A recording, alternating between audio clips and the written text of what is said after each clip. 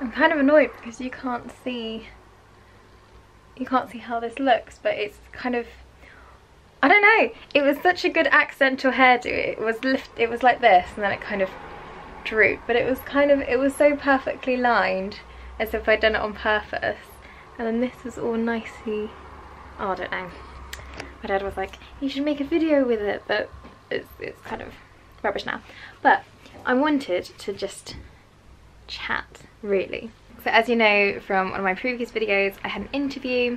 Sadly, I didn't get that, which was okay. They gave reasons that were out of my control and they even acknowledged that, so that was really nice. It was my first ever application and my first ever interview. So I wasn't, you know, upset about it at all, really. It was all a learning curve, good to experience. And I sent another one, got rejected from before the interview phase, which was slightly annoying. I mean, at least they told me, that was nice. Apparently a lot of jobs just don't even tell you, but they didn't say why. So again, I wasn't sure if that was my application or experience or NQT statement. And then I received another interview, which went really well. They were really friendly, and because there was like a Zoom mishap, so it was, I don't know, the tone was kind of, the whole atmosphere of the interview it didn't feel as formal, you know, compared to a waiting outside, then coming in, shaking hand. You know, people were on and off Zoom going, hey Sue, are you on the Zoom call? Yeah. You know, it completely put me at ease. And because it was a maternity contract, I was kind of hoping that me being an NQT wouldn't be as much of a disadvantage, because, you know, if they didn't like me after a year, I'd be gone anyway. But again, I received a phone call on the Monday, my interview was on the Friday, and they said, sadly, you know, you just don't have enough experience, and we realise it's not your fault, but they complimented you on how nice you were in the interview, how kind you were, how you presented. And yeah, I don't know, it's just disheartening. It really is disheartening. And on social media at the moment, a lot of people, the kind of stage in their teaching journey, the same stage as I am, they're finding the same issues. It seems a lot harder to get a job as an NQT when you're really relying on what you have written down on paper, you know, in your application or in your CV.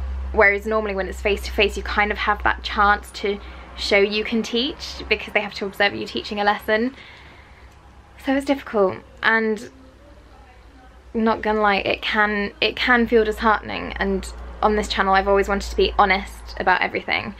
A lot of the times it's highs, but I have shown me having lows, and I think it's important to acknowledge that it's not just get your PGCE, pass your skit, off you go to a job. It really is quite a tough field out there, and I think the fact that when I got that second rejection, I didn't completely have a meltdown. I personally am quite proud of that, because I feel that that shows some personal growth. I think in previous years I would have been almost offended or really upset, but I know the circumstances out there. I know that it's difficult during this lockdown period for schools and teachers alike. I'm just trying to have a kind of growth mindset about it. The fact that in 2 interviews, neither of them said that it was my fault or anything I did wrong, or they didn't give things that I could improve on, in a way that, you know, that's a compliment, knowing I've never done that before, I've never done anything similar. Yeah, I think you just need to hope that everything happens for a reason, and that the right school is coming for you. You know, maybe those rejections are happening because actually there is a school out there that I will feel really passionate about, and that vacancy has almost been waiting for me. I don't know. I am religious, but I also believe in things like fate and karma and things like that. And yeah, I'm just hoping that my dream school comes along and my dream vacancy, because yeah, it's, as I'm recording this, it's the 21st of May. Now I know to some that might not seem very late, but I have been looking since March, so to me it feels like ages. But yeah, I mean, I've still got schools to hear back from. There are still opportunities out there, so I think it's just being patient. So the camera cut off just as I was, you know, feeling philosophical. So sorry for the angle change. But yeah, there are still opportunities out there, and I think it's important just to persevere, carry on, and just keep your hopes up. I posted something on social media and loads of people commented, being really nice.